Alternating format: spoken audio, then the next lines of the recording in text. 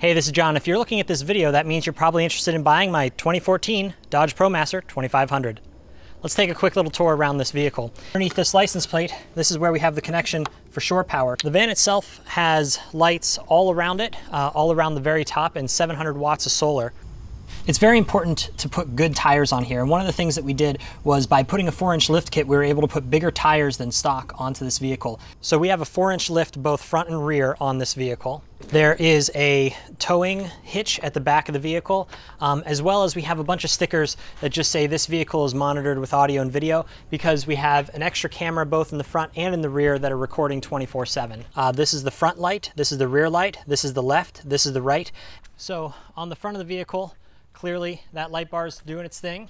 Around the side, we have 3 lights on this side, we have 2 lights on the rear, and then we have 3 more lights on this side.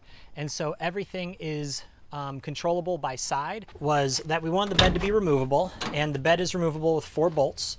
Right over here, this is kind of our main control. And so we have 4 12-volt outlets. We have one 20-volt right here, up to 3,000 watts. I've run circular saws, I've run angle grinders, I've run so much stuff off of this electrical system. It is fabulous. Then right here, this is where we fill up with water. And then right here is the hookup that we have to take a shower, and then also to fill up our bicycle tires, or to fill up the tires in the van.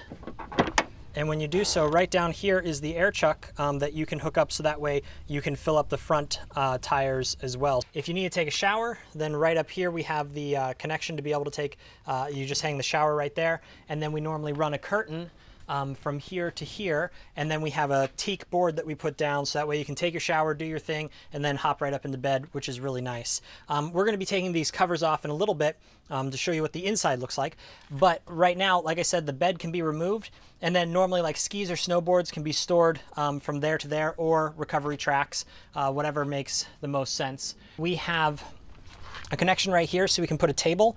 So if we want to have an outside buffet, we can do that with a table. Right over here we have storage for our shoes. And the reason you can see the floor the way that you can is because I needed it to be deep enough that it both matched here on height, so that way you aren't stubbing your toe, but also you could put ski boots, you can put snowboard boots, and the width of the boot laying down sideways is good to go. So this area right here, you can have your ski and snowboard boots, and everything is good to go. What you would have seen on the still photos is that these chairs are able to swivel. Both this seat and that seat are swivel. This right here is the heater, and the heater is phenomenal. What it does is it siphons gas from the gas tank, burns it in an inside chamber, and then exhausts the gas out. There's no gas inside the actual cabin. It's all contained. If you are connected to shore power, then this right here is a direct connection to shore power, and so then that way you don't have to run through the power of the inverter, you don't have to run through the battery or anything. The swivel chair is the only real addition to the front of the vehicle. So this chair here can swivel around, and then this chair here can also swivel around, and then you can make it as comfortable as you want to make it. I basically just press this button right here, and then I say that I want it to open. So this is air in. If I want, I can change it to air out. What I normally will do is I'll cover the front of it so that way the infrared transmitter doesn't transmit. I change this to air out, I close, then I come over here, and there we are. Now we have air out on this one here. And so what we have going on is that now I have air coming in and air going out. And so whenever everything is closed up, that creates a really good circulation. And then if you want, you can obviously replace it the other direction. This sink right here, you're able to use with any amount of water. We'll go through the setup of how we get the water up and running and going. This right here, this cutting board, I also place right here, because whenever you're doing food prep, you can just take the waste, move it off there. We have a 50-gallon water supply, and then that 50-gallon water supply goes to a 10-gallon gray water. We then get into the toilet area, and so here at the toilet area, basically what you have is a composting toilet, and at this composting toilet, it separates your solids and your liquids. And then right over here, this is where we just have added storage. Now, this has the ability to put in shelves. I just didn't put any shelves in because I wasn't sure what other people needed. For us, we needed more of a vertical storage. Is basically just another storage area, and we use this storage area primarily as like the #1 go-to storage area. And so this storage area is just great for just as like a catch-all. All of the lights are controllable with these light switches. And so this light switch right here controls these 4 lights, and then this light switch here controls these 3. And then we have this light switch right over here, which controls these 4 that are in the bed.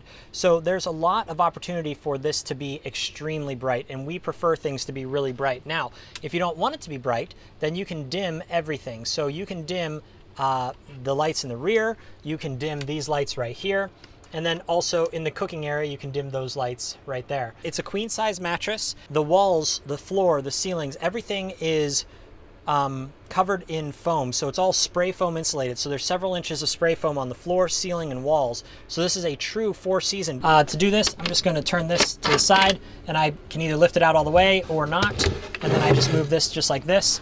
And then what I like to do is just fold it in half and then slide it back to the garage. If, let's say, the garage is full, then you would just tilt it upright just like this. So let's just, for that sake of conversation, we'll just move that right there for the moment. You can put it up front, you can put it on the bed, you can put it just about anywhere. We then grab this, lift it up, and now we have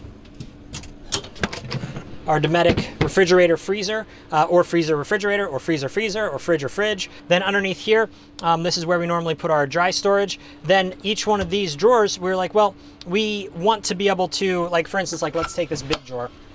I want to be able to take this drawer out, and I want to be able to grab whatever's all the way in the back. And all of the stuff on these rails, we actually have set a hammock between these rails. You can have another person in a hammock if you really wanted to.